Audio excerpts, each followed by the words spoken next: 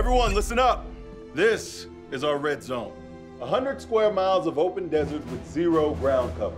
The enemy will allow 1 vehicle only into our red zone, but we will have eyes in the sky. That means triggers off fingers, unless ordered otherwise. We need to be on our toes, people, because these are some badass hombres, and they have come to play.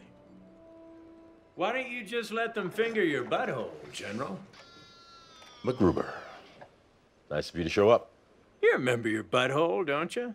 It's right around the corner from the balls and penis that were pumping my wife last night.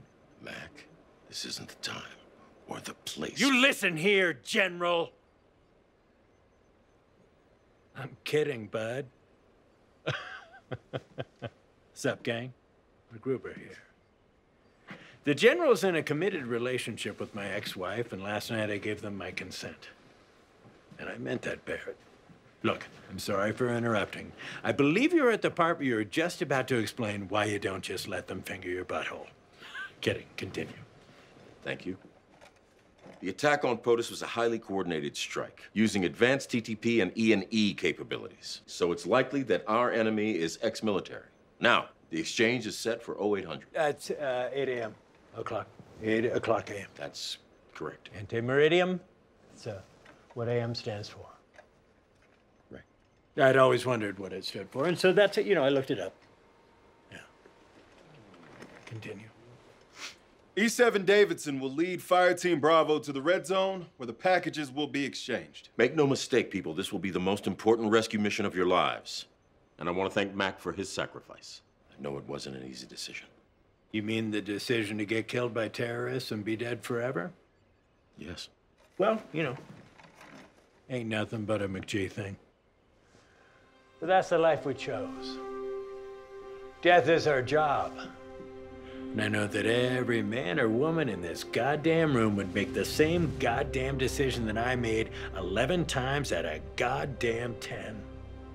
And yeah, it's brave, and it's commendable, and it's patriotic as shit. But it's also contagious like the clap. Because bravery begets bravery.